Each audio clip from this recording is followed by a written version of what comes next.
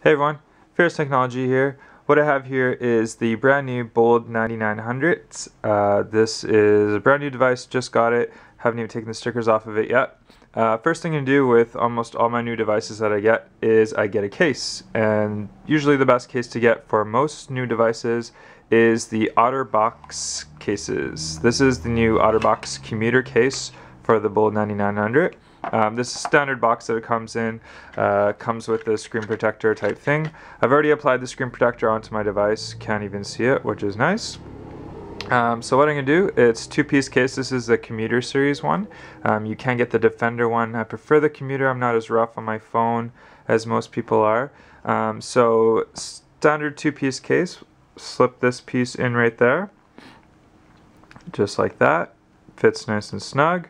Then we've got the outside hard shell.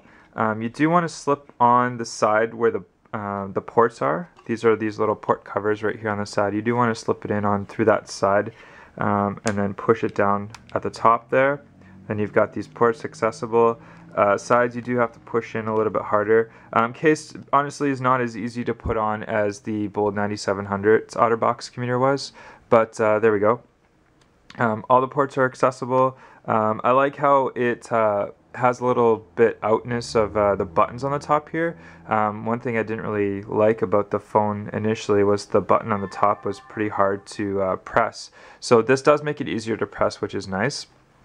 All the volume buttons on the side, camera button, all that's accessible. Obviously it's got all the ports and holes and everything, so really nice case. It doesn't add too much thickness to the phone itself.